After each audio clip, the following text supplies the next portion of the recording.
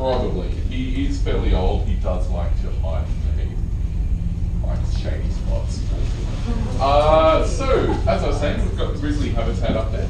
We've also got a number of complimentary activities, including your tickets. The next ones will be the guided eco walk and informative ranger session. Both of those happen at 4 o'clock, so you will need to choose which one you want to go to. At 4:30, we have the world famous Lumberjack show, and at 5:30, the Birds in Motion demonstrations.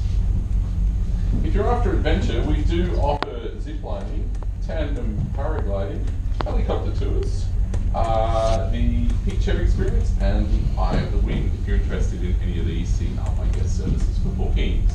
Out the back window, you can see the Capilano Reservoir. It's bounded at the base by Cleveland Dam. This provides about a third of Vancouver's drinking water, primarily to the North Shore communities. In the distance, you can see the Lionsgate Bridge passing over the Burrard Inlet and leading into Stanley Park, which is 1,000 acres of parkland adjoining downtown Vancouver, the high-rise buildings you can see to the left. You can see the white sails of Canada Place, the cruise ship terminal, down on the waterfront to the left. We're about to pass over the first of 2 towers. When we do so, the cabin will sway a little. You may wish to hold on. This marks the halfway point of our journey. My name's Tom. If you have any questions, please ask. I'll do my best to answer them. Otherwise, enjoy the ride. Yeah.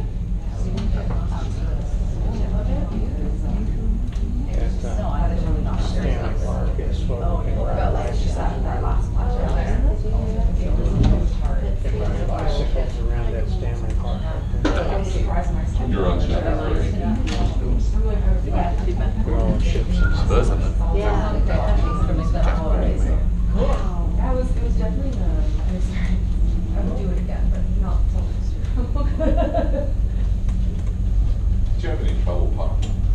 Yeah, we did. We had to park like a good 15 minutes away from the gates. There's only 6 spots. Oh, right. Yeah. I knew there was only a couple. I didn't realize it was 6. Yeah, there's 6, and then the rest are just like resident parking tollway Yeah. zones. So we just had to park in front of somebody's house, pretty much. Right.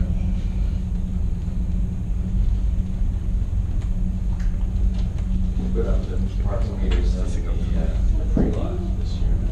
Like I've never seen it during the winter time. Pass.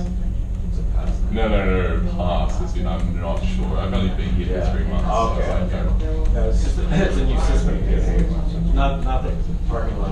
Just about to pass over our second tower now. Cabin will sway a little. You talking about Grouse Mountain, the ground lot? Right. It's got a meter. It never had a meter before. Yeah. It's 24. We're just, there's our chalet. On the upper floor, you'll find our 2 restaurants. Far side, we have the fine dining observatory.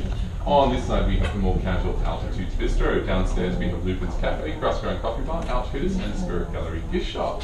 If you'd like to eat out on the mountain, the Beaver Tail Stand, Grizzly Lookout Cafe, and Rusty Rail Barbecue should all be open. Exiting through these doors here, please mind the gap when stepping clear. Please do keep holding your tickets. We will need to scan them again on the way back down. And Grouse Mountain is completely non-smoking. We really appreciate your cooperation.